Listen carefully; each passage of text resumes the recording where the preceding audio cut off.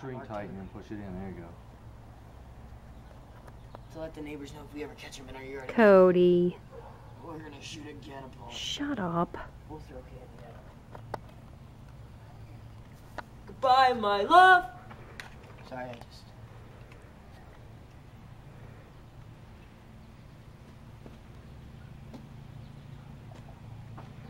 I can't see where it's going.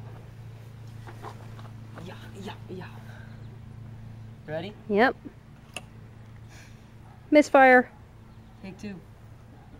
Yeah, you see, you still need to hold it because it. No, it doesn't. I have no clue where it went. Went out there by the tree. All right, Cody. So why is he answering the door if his mom and dad aren't home? Because they probably told him to say no. Where'd it go? Woohoo! So how far is that? About 30 feet. Is that good? Well, if you look at the scale size of it. Well, I pump found that out up. she's not measuring it in yards. She's measuring it in feet. And what does that mean? That would be a very good grade. All right, This one kid asked her if he made it a bit oversized. He said a bit.